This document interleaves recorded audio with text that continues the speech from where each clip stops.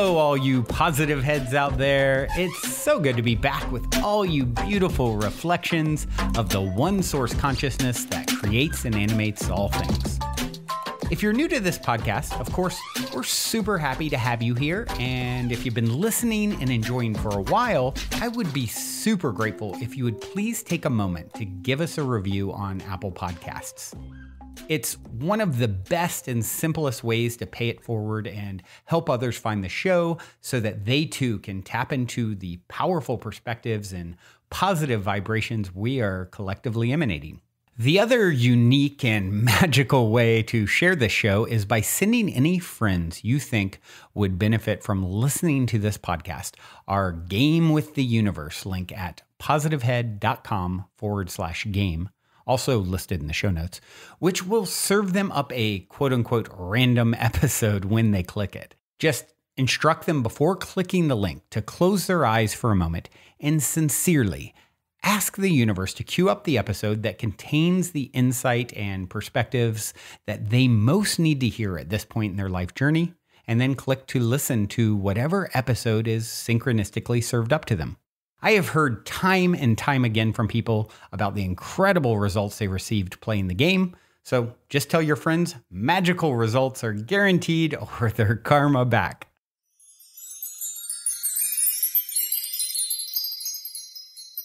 All right, all you positive heads, welcome, welcome. Here we grow again. It is a fantabulous Friday here in the studio as I record, and I'm doing just fine. I hope you are feeling inspired wherever you are receiving this broadcast. I'm feeling inspired. Some really good energy and just developments in life unfolding. It reiterates to me some of the things that have been going on. It's like inevitable if there's challenges, there is, the sun comes out after the rain, and it's always about how gracefully we can walk through challenges and until something really opens up, right? It's not if but when. And so I have actually an inspiring kind of magical story to share with you guys today, kind of reminiscent of the one I shared a few weeks ago, that has to do if you remember the episode 2014 Ancestors Assistance from Beyond the Veil, where I actually connected psychically with my grandparents through the veil, and they brought through someone that was an actor, and I looked them up. It's a whole story. I won't share the whole thing again, but it led to my son getting a role in a film, or not a film, rather a sort of pilot episode for a new show on a World War II show that people are trying to put together. And you can go back and listen. It's a really cool, magical story. Ancestor Assistance from Beyond the Veil, released in mid-July. But something similar happened again yesterday. It's like, whoa, the veil is thinning. And so I want to share another inspiring story, and it has to do with my son again. But before I do, I'm going to read a review on iTunes. I've been, just really appreciating receiving some more reviews lately. And I've always said, it really fuels my fire and helps us to reach new people. So going back to reading some of those from time to time. This one came from Denature, D-N-A-U-R-E. Listened since 2019, first podcast review. Finally, I figured out how to review Apple Podcasts. It's easy to do, apparently, under the first paragraph on the show page of the podcast.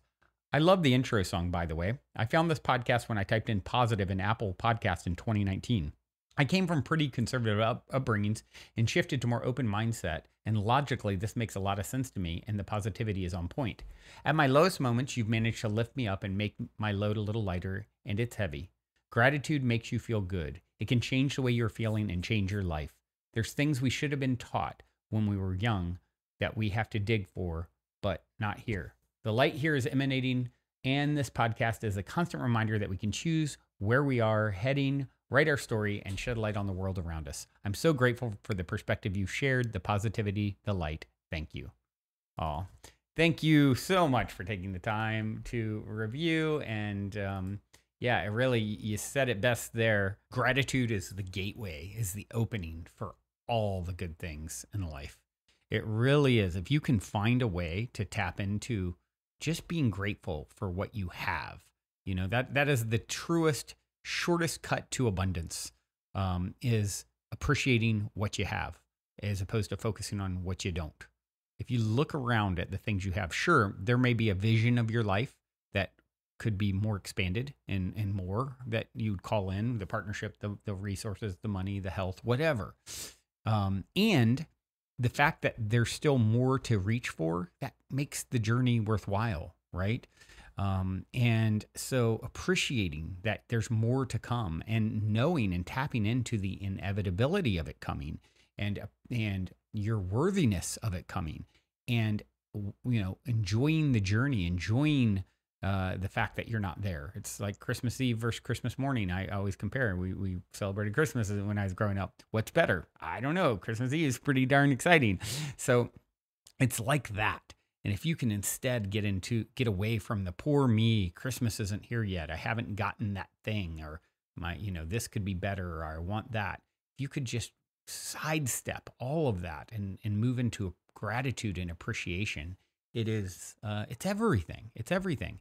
And yeah, so once again, thanks for the review. If you guys haven't reviewed, Apple Podcasts is the place to do it to help us to reach more people. And yeah, with that being said, I'm going to jump into the cool, inspiring story yesterday.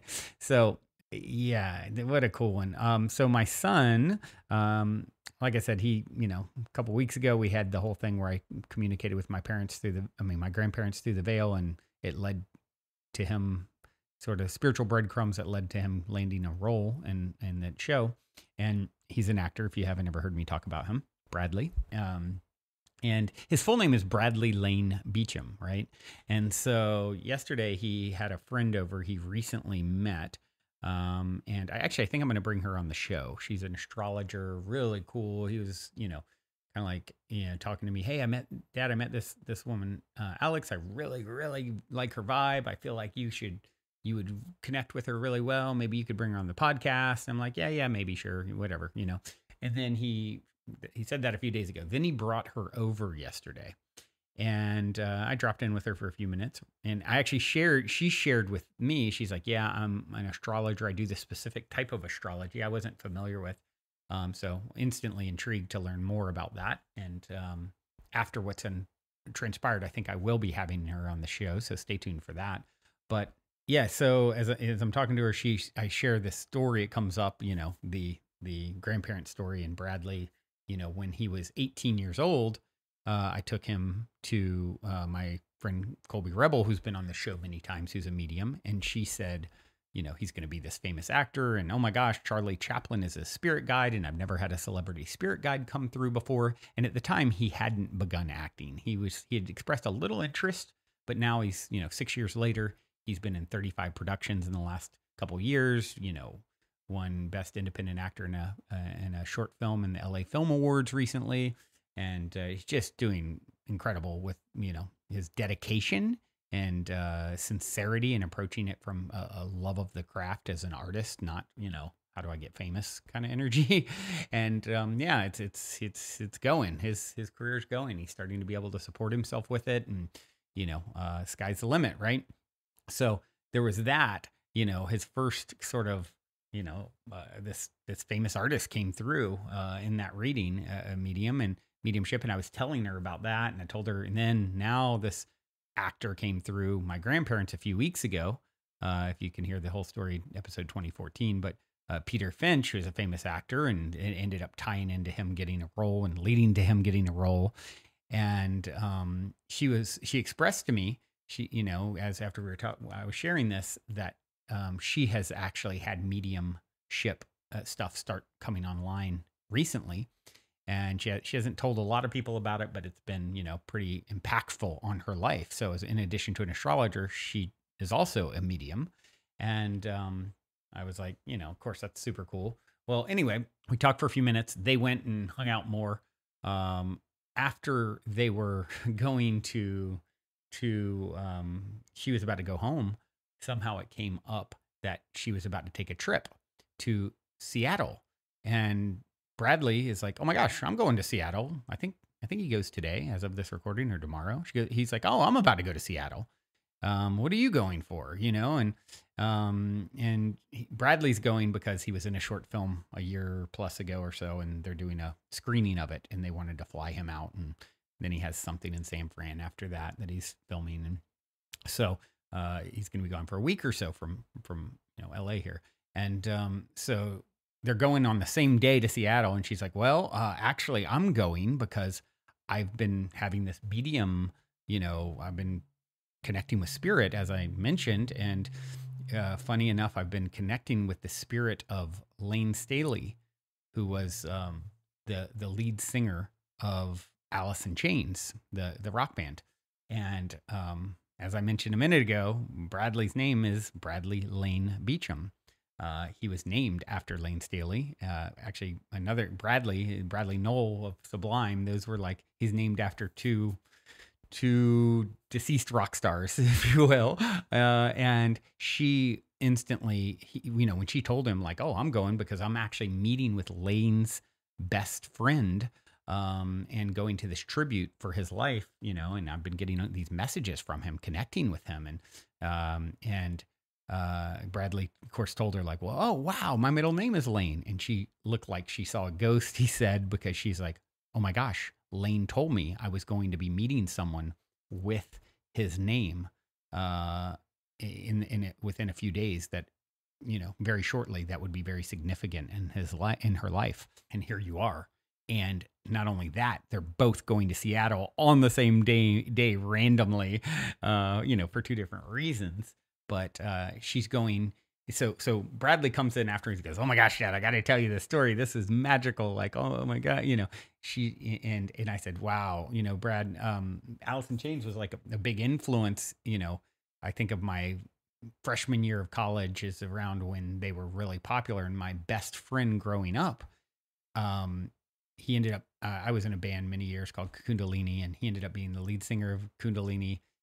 His name was Paul. And, I always think of Paul singing. He has a similar voice to Lane. And so he would, coming into the dorms, he has a very loud voice, singing Alice in Chains songs at the top of his lungs, or in his car. It's very much how I think of Paul. That's one of the main artists he would be singing.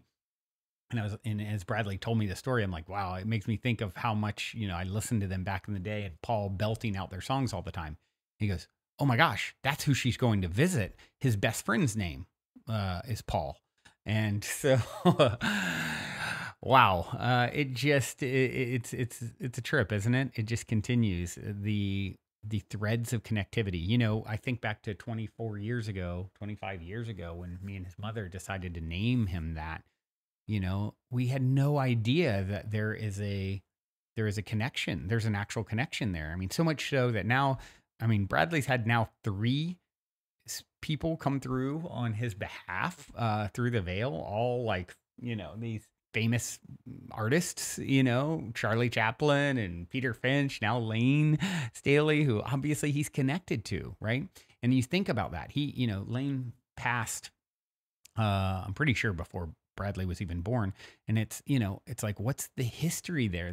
These energies, they're all, it's we're all mashups of energy. Obviously they're connected in some way. He's feeding through Bradley and living in a way, there's a connection there. And I always think of what is the history of the souls, and it really gets me thinking about how, I've heard it said before, actually Teal Swan, who's been on the show years ago, talks about this. And actually she's about to come back on the show for the first time in 5 years in the coming weeks.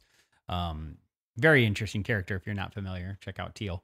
But she talks about how our souls are composite souls, and that we're parts of other souls. And we kind of, we come together in new ways to form, okay, this particular avatar, Brandon Beecham, is actually made up of past, energies that are this, and this, it's almost like a recipe. And it's really interesting to consider that, how it it lives on through us, or my grandfather speaking to me, or grandmother coming through the veil. It's like they live on in me. Their soul is a part of my soul. And so, you know, taking this into your own life, everyone that's coming into your life is, some extension or part of your soul. Like, this isn't just happening with me and my son. And, yes, I'm sharing it here in a way that reaches you, but this is happening on some level with all of us. Like, these souls, your ancestors, they're coming through. Your friends from your soul family are coming through in unique ways and showing up in your life and in front of you. And, who knows who that person standing in front of you is a hybrid of energetically, and what that they mean to you and what your connection is. And so I think it's really important to, just realize that it all comes back around. It's not lost. Like, Lane had a tragic death, with drug overdose, but yet here he's now interacting with a medium and, in a meaningful way, and is inspiring now a young actor who's named after him. And, the show goes on, right? And that's what I think is important in general, how I started this show. Like, it isn't over if you haven't won. And there's so much magic waiting for you to experience and tap into. And these stories aren't just my stories, they're your stories because you're hearing them. They're a part of you. It's all an extension of you. I'm an extension of you in some way, shape, or form. It's all so infinitely connected and inspired. And so tap into inspiration, tap into the gratitude of where you are in your journey. That is such an important part of your journey. It's like I did hot yoga this morning. It was brutal. And then I almost even left early. I was just like really kicking my butt. And then on the way home, rolling the windows down, feeling the fresh breeze on my drenched, sweat-soaked skin and clothes. I'm like, oh, this feels so incredible because of what I just went through, right? And that's happened. That's a metaphor for everything in your life.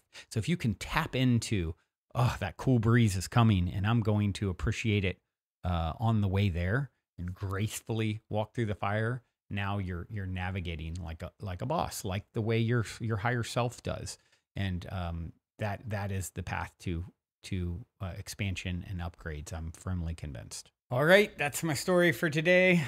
Sticking to it. Hope it has inspired you along your path. And I normally don't play songs from artists as big as Alice in Chains, but it seems appropriate. And this is one that has a great lyric about, it's called No Excuses. And once you have no excuses for what's going on, then I know, as he says here, you know what, I'm going to play two songs because there's another one that kind of speaks to a newer song that kind of speaks to what I've been talking about today. Chameleon by Ataya and Saint Sinner. Really great song. And that's what our souls are doing, right? Constantly shape shifting into different avatars, bodies, energies. So yeah, how about a double whammy today? This is Alice in Chains, No Excuses, and Ataya featuring Saint Sinner, Chameleon. Till next time, journey well.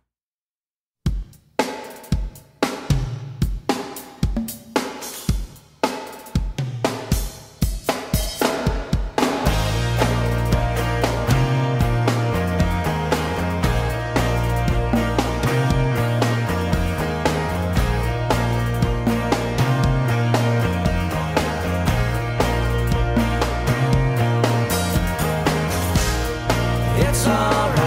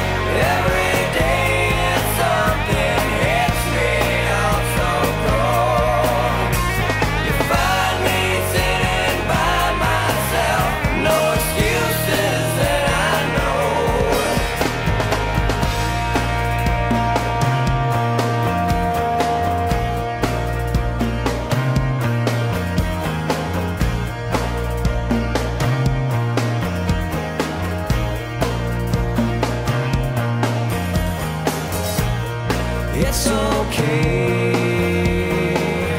Had a bad day. Hands are bruised from breaking rocks all day. Drained and blue, I bleed for you. You think it's funny, well, you're drowning in it too. Every day something hits me all so cold. You find me sitting by myself, no excuses that I know.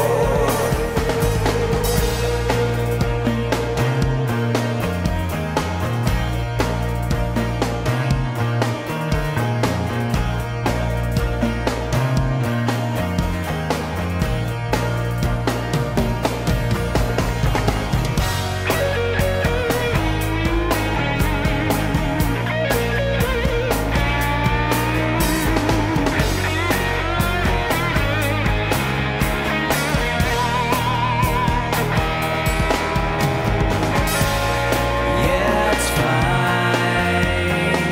We'll walk down the line. Leave our rain and cold trade for warm sunshine. You, my friend, I will defend.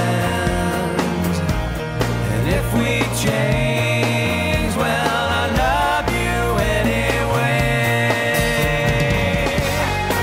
Every day something hits me all so cold. You find me sitting by myself, no excuses that I know.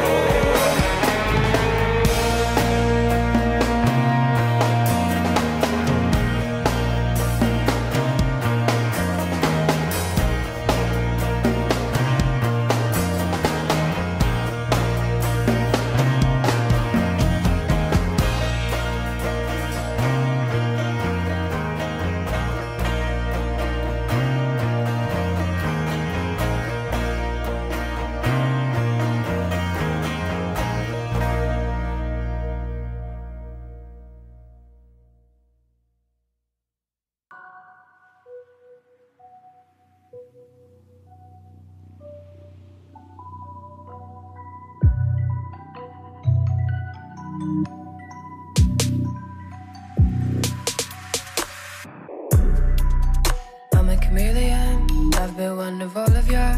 Take me as your prisoner, tell me what to do to ya. I'm a chameleon, I've been one of all of ya. I don't need to say too much, I know what to do to ya. What's a millionaire to a trillionaire? What's a G5 with no pilot? You out and I'm flying, it's my ship, you're invited. Get down low like pronto, go way up in my tempo.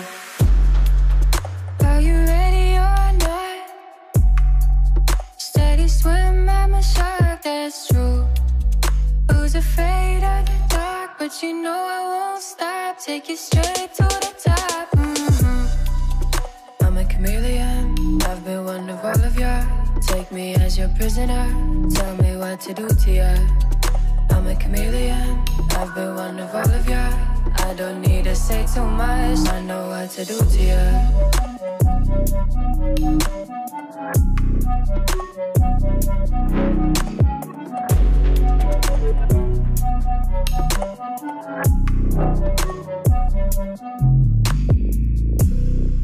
I heard that you've been keeping score. What's the point? Nothing more than tally on my board. Touch the ceiling from the floor. So you wanna step on court? I'm about to score a million more. Are you ready or not? Steady swim, I'm a shark, that's true. Who's afraid of the dark? But you know I won't stop. Take you straight to the top. I'm a chameleon, I've been one of all of ya. Take me as your prisoner, tell me what to do to ya. I'm a chameleon, I've been one of all of ya. I don't need to say too much, I know what to do to ya.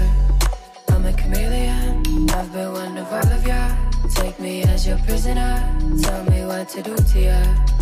I'm a chameleon. I've been one of all of ya. I don't need to say too much. I know what to do to ya.